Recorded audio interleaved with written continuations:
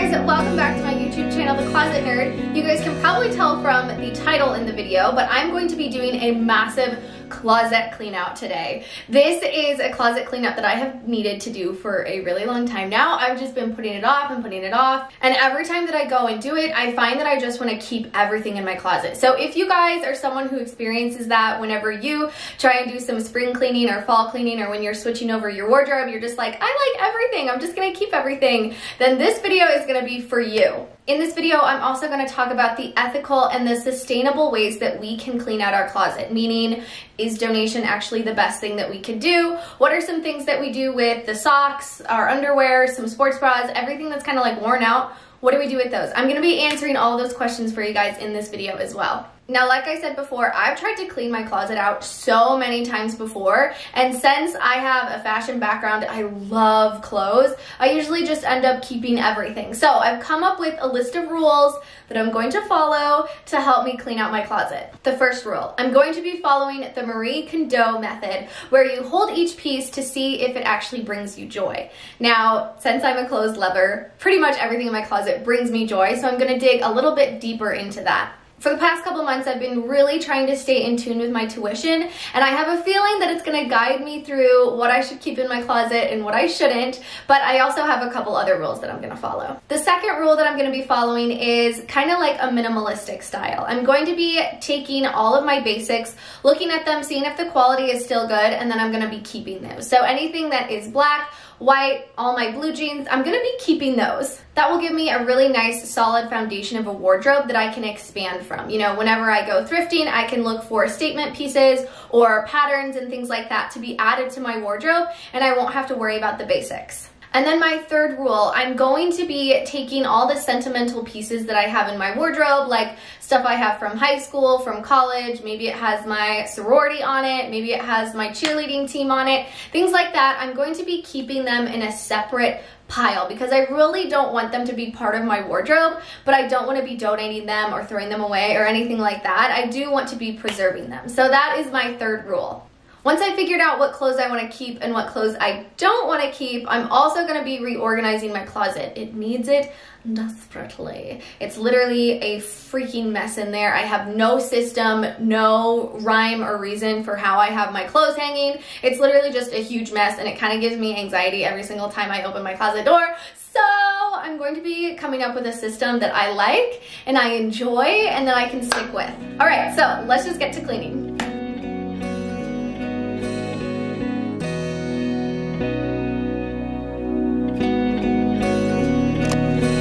Cause I don't want nobody to change me now. Cause I like to be myself. If you're not agree, you can walk away. You can walk away, you can walk away. Something in my mind leads me then I ain't nobody perfect. Something in my mind leads me then I ain't nobody perfect.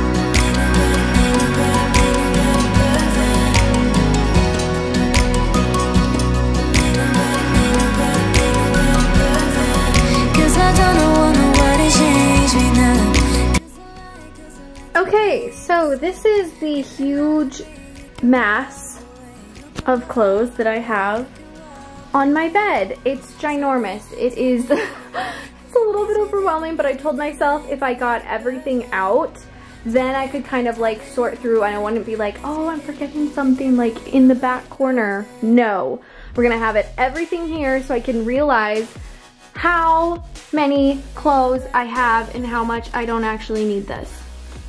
So I still have most of my shoes in my closet. I just have some random stuff in there. And then my cubbies, I'm gonna keep the stuff in my cubbies for now. Before I go through all the little stuff, I'm gonna go through all of the big stuff so I can kind of feel like I got a huge chunk done before I go through all the middle school stuff and figure out what the heck I'm gonna do with everything. I still have my hats and some of my shoes up there as well. All right, so the number one rule again is going through all these clothes and figuring out if they actually bring me joy or not. So I'm gonna go through this huge amount of clothes and hold each one and figure out if it brings me joy or not. Wish me luck.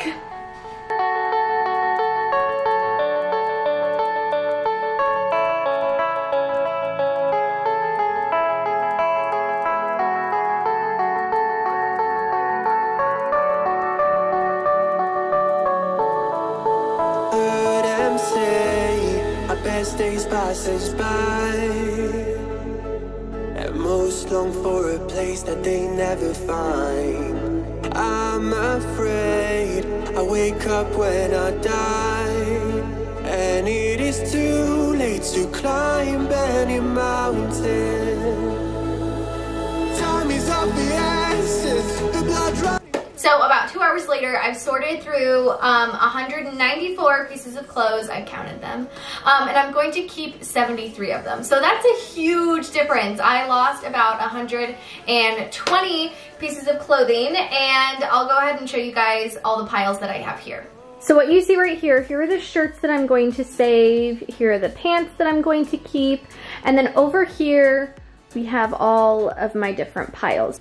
So over on this side, we have all of my sentimental clothes that I'm going to keep just in a separate bin underneath my bed. So you guys can see I have some stuff from high school, child memories, my college. And these pieces are actually pieces that I've made. They don't actually fit me since I made them for a fashion show, but I don't want to get rid of them. So I'm just going to be keeping those. Now all these clothes right here, including the shoes on the side and then down towards the bottom, these are all gonna be clothes that I'm gonna be taking to Plato's Closet, and then if they don't end up being sold there, I'm probably going to donate them to a homeless shelter.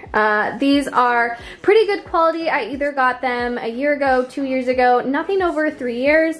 The functionality is still there. They haven't been worn a lot. Some of them even actually have tags still on them. So then this pile right here, these are actually clothes that I'm gonna put on my Poshmark. I'll make sure to link it down below in case you guys see anything that you like, including these shoes. But a lot of these clothes are actually ones that I got for working at Michael Kors. Either I wore them maybe a max of 20 times, or I've never actually worn them. Some of them actually have tags on them, and this jacket is seriously amazing. So definitely check out my Poshmark. I'm gonna be putting these up probably this week for you guys to check out. Now these last two piles are actually gonna be clothes that I am going to drop off at a homeless shelter. These are either clothes that functionality wise it's just not quite there, maybe they're stained. I've either cut them into like cutoffs, tailored them for my body, or they're just a little bit too worn to be sold to anyone. So these are gonna be donated to a homeless shelter. So you guys have probably noticed that I don't actually have a pile for donation to either Goodwill or Salvation Army in my local area. And the reason is it's actually not that ethical or sustainable to do that. First of all, these businesses have to make money off of the products that you just give them. You could be selling these clothes and you could be making a profit from it, but instead you just drop it off and they make the profit. Second of all, only 10% of the clothes that you drop off at these places actually make it onto the floor. The other 90% is actually sold to a recycler. About 75% of them are actually recycled in the US. They're turned into rags for factories, mechanical shops, things like that, used for dirty work. The other 25% is actually shipped over to Africa to be sold there. Now you guys might be like, oh my gosh, that's awesome, like they totally need the clothes. Well, first of all, shipping these clothes to Africa, it's not that great for the planet. And it's actually causing a really bad ripple effect. When these clothes get to the ports in Africa, they are valued at about $158 when they get in there. They're in these huge containers that are sealed with plastic.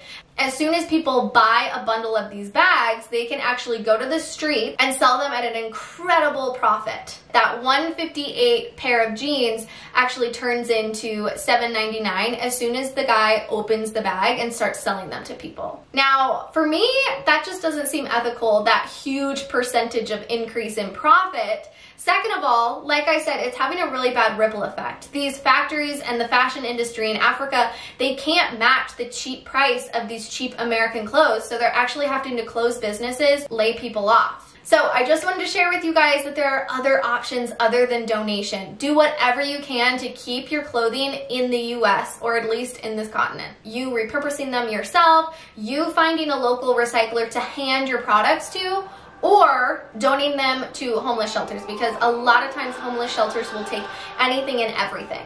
When I'm up through the night, I can't turn down the noise, say all the words out of my mind about who I'm supposed to be. I start to believe I can't get it right.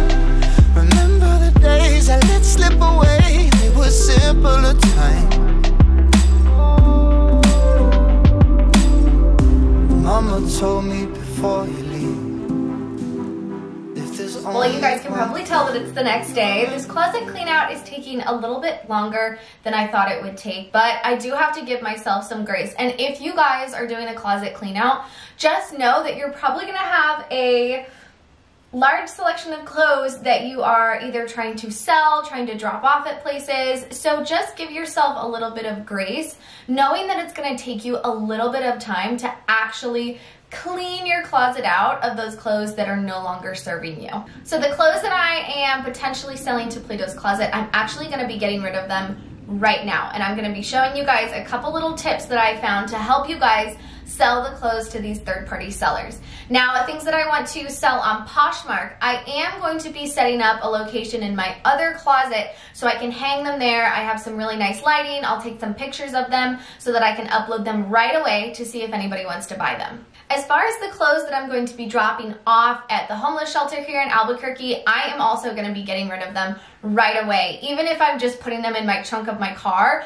That way they're out of the house, I'm not going to be thinking about them, and they're not going to be cluttering my space anymore. That's really important to me. So today I'm going to be organizing my closet, getting rid of these clothes, and seeing if I can make an income.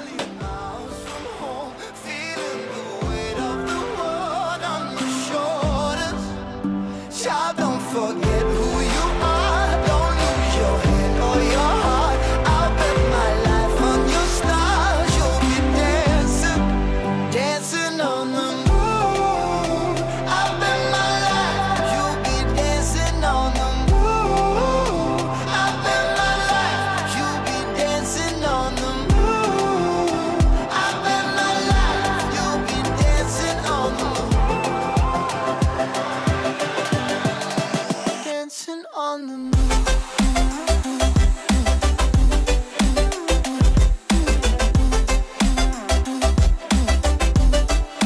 Dancing on the moon.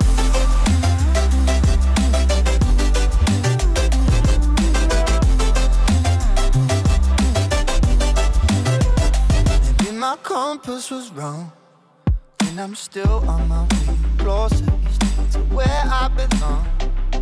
Still rolling the dice, praying sometimes don't last it long. I'm losing my faith, I'm walking away from what you knew all along. So here I have my pile of clothes that I'm going to take to Plato's Closet, or a consignment shop that looks at clothes that you bring to them and then decides whether or not they are going to buy it off of you.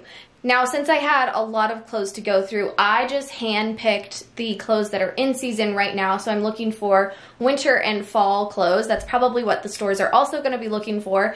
So that's what I have in front of me right now. I just have fall and winter stuff. I have a whole bunch of summer stuff, but I'm going to wait until summer to go ahead and bring those because I think I have a higher chance of selling them when they're in season. Now, with the clothes that I have in front of me, I'm going to go ahead and show you guys a tip to help you make an income from these clothes. Now, when you drop off these clothes at Plato's Closet, I know Plato's Closet does this. They look for the date on the tag to see when it was made, because I don't think they take anything that has been made over 2 years ago, even though they totally do. So here's a way that you can trick the system. So I'm gonna take this first t-shirt. I got it from Target, I think last year, so it should be still really high quality. You see that the wear isn't like really bad. The print is still there. It's not cracked or anything. And everything seems to be nice quality still. So what I'm gonna do is I'm actually gonna find this tag right here, this little side tag. Now, sometimes these tags actually have dates on them, little codes that the workers can read to see how old the product is. Now, since we don't want them to know how old it is, we're gonna go ahead and cut this off. You guys want to be really careful that you're not actually cutting the seam, because that will lessen the integrity of the clothes, and we still want them to be high quality when we sell them. So now that I've taken the tag off, I can go ahead and put it in the bin to be dropped off. We'll actually see that it says Q3 2020 right there. So that is saying the date that this came out. It's saying when it was released in stores. So the workers at Plato's Closet look at these tags to see when it was released, to see if it's new enough to put out on the floor. Mama told me before you leave, if there's only one thing you remember from me, child, when you're out on your own, a million miles from home. I have successfully decreased from 194 articles of clothing to 73. You guys can see it just creates a different space in this closet.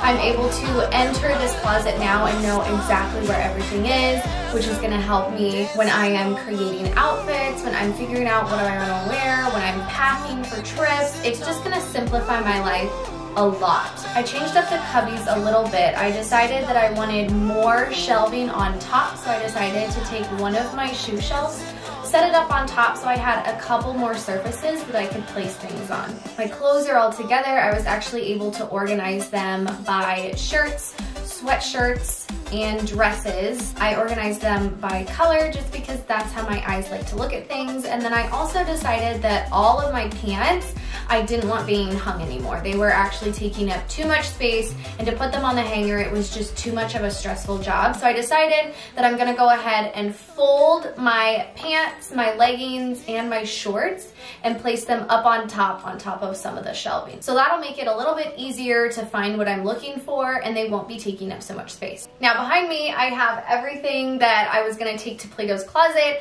but starting today, New Mexico is entering another shutdown, so actually the business isn't open anymore. I'll have to wait another 2 weeks before I can drop these off. But once the shops open back up, I'll be sure to drop this off at Plato's Closet to see how much they think my stuff is worth. Everything that Plato's Closet doesn't want from the pile behind me, I'm actually gonna be adding to the pile that I'm going to donate to a local homeless shelter. That way I can really ensure that the clothes are gonna stay in state and there's not a lot of carbon emission attached to that trip.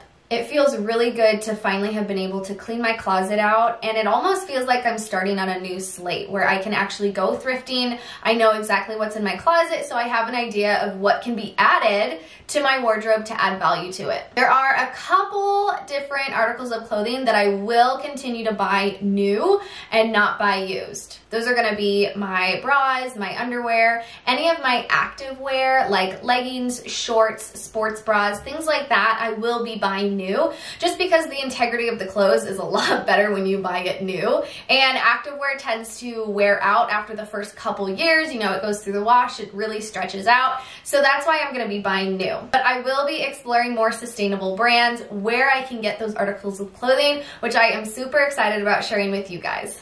Thank you guys so much for watching this video. If you liked it, go ahead and give it a big thumbs up. And if you haven't already subscribed to my YouTube channel, that would mean so much to me. My mission with my YouTube channel now is to help you guys live a more sustainable life and really make it easy for you. I know it can be a daunting task at first. You really don't know where to turn.